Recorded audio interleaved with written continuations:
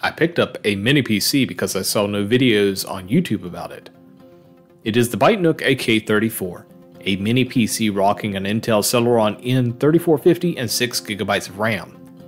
While I didn't find any videos on it, that doesn't mean they aren't out there, and this design has been covered under a few different brands. The video I did during the unboxing is a little long, but I almost uploaded it due to my own commentary. Inside the box are an HDMI cable, a power supply, and a thumb drive that is very suspicious at this point. Under the computer, there is a silica pack that reads "Do not eat" in quotation marks, a SATA drive adapter with screws, and a user's manual. The computer comes in a plastic bag, and the top sticker with tips on it is very blue. Under it is a shiny surface and a side to put the sticker back. On what I think is the front is the power button, a micro SD card slot, dual network adapters, and a headphone jack. Around the side is the power input, 5 USB 3.0 jacks, and dual HDMI jacks that are only labeled HD, which seems a little odd. Post-testing with Windows, I decided to see what's inside. The owner's manual shows you have to take the feet off, but never mentioned taking the screws out. It's a little weird to leave that out, but after stabbing myself getting the feet off, there they are. A Phillips number 1 is too big, but a 00 works fine with one exception. On one of the screws, the head is stripped. I tried to use a screwdriver and a hammer to score a mark, as I don't have a chisel here, but that didn't work.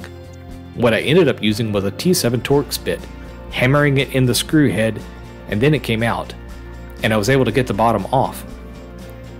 Like some other mini PCs, that is where you can mount a drive, and I'll be putting the raw gob drive in. The storage it came with is a 128GB AirDisk M.2 SATA SSD with a weird little plastic washer built onto the end. Under that is the Intel dual band AC 7265 Wi-Fi. There are a further 4 screws holding the motherboard in place, and removing them it reveals the CPU heatsink and fan. It looks like it could be removed, but I'm not going to go that far with it. As we can see, there is no expandable memory on this board. Mounting of the 2.5-inch SATA drive in the chassis wasn't difficult with the screws lining up. Putting the ribbon cable in there isn't hard either once you figure out the orientation. The BIOS is pretty basic. The one area of concern for me is there is no way that I can see to turn off the PXE boot option. You can move it down in priority, but it's always there. It comes preloaded with Windows 10 Pro, and as far as performance, well, it wasn't stellar, but it wasn't terrible either. For benchmarks, the AirDisk SATA SSD performed around what I'd expect, 560 megabytes per second read and 462 megabytes per second write as recorded with Crystal Disk Mark 8.0.4. CPU-Z with the built-in benchmark, it registered 160.7 on a single core and 631.9 on all 4 cores. Cinebench R23 was a little painful to watch, but after an hour it registered a single score of 212 points. Multicore finished with a score of 626 points and an MP ratio of 2.96. Inside Linux, running the Sysbench CPU benchmark, it registered 1,134 events per second on single core and 4,329 running all 4 cores. Geekbench 5 for Linux scored it at 322 single and 1,163 multicore. Back in Windows, watching YouTube videos in 4K was possible if low enough of a frame rate. It was dropping frames, but not like on the 4K 60p video that I played afterwards.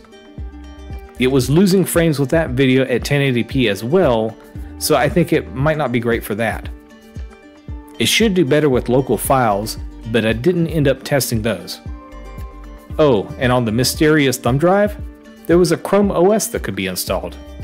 Overall, for the $140, this isn't a terrible machine. It sips power, running around 6 watts at idle, and barely breaking 10 watts going full throttle. It comes with Windows 10 Pro, but I'd recommend doing a fresh install of it. Even though there doesn't seem to be any bloatware or suspicious programs, through Windows Update optional driver downloads, I can tell someone had a monitor hooked up to this machine before I had it. I didn't reinstall Windows on this machine though, because I have another use for it, which will be highlighted in another video. Tell me what you think of these mini PCs. Are you concerned about their origins and cybersecurity? Do you think wiping the OS is a good step to take?